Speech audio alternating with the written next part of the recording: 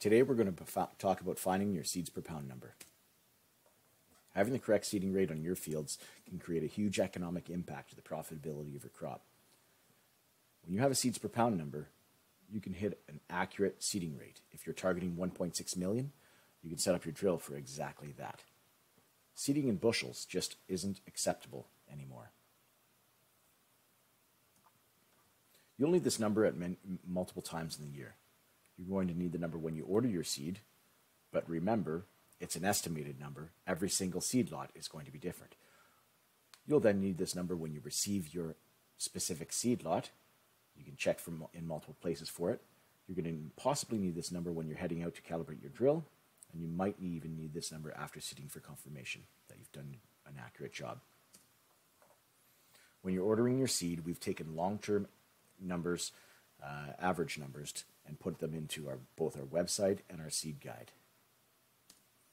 On the website, if you check the right side on each variety page, you'll see our long-term average. This will be as long of term average as we can possibly find. Multiple years, multiple sites, multiple situations. On dry years, this number may go higher. On wet years, this number may go lower. In your seed guide, you'll also see it listed with our long-term average number. This will help you order close to enough seed. When you actually receive your seed, it's important to double check these numbers. It'll be listed on bags in two situations. It'll be on a label on a skid, and it'll also be printed on a bag. This lot of crews is 14,354 seeds per pound.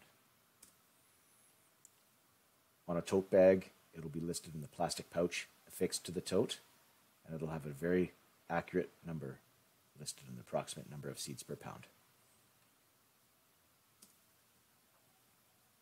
When you pick up bulk seed, it will also be listed in two places. Number one, on the paperwork that you received with the bulk seed. Number two, on the tag that you received to go out with your bulk seed. When you have a seeds per pound number, remember to visit seedingrate.ca. Enter your identifying information if you intend to share the sheet. Enter your acres, your seed size, your target rate in million seeds per acre, your seeder row width, and the price, and you'll be given some excellent information to help you decide just how much seed you need. Remember to add a few bags to that number so you're not returning in the middle of the night searching for seed. Thanks for being serious about wheat, and good luck this fall.